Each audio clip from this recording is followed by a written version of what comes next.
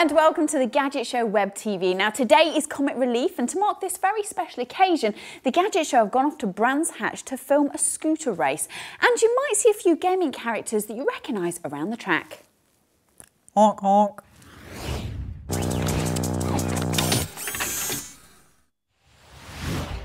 The historic Brands Hatch circuit has previously hosted the British Grand Prix, but today it's the venue for the Comic Relief Pro Kick Scooter Razor Race. It was going to be a competitive race, with the field comprising of international superheroes, animated characters and Ken and Barbie.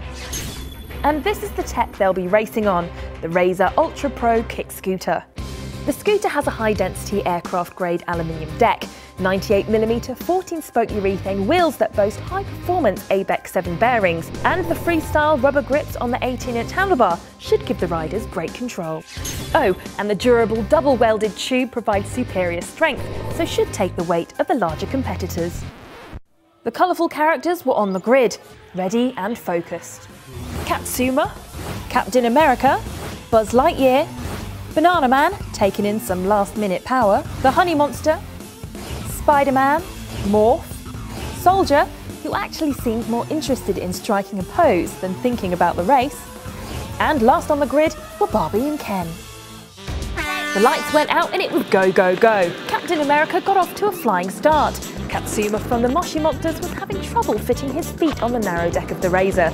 As for Ken and Barbie, they were more interested in each other than the tech.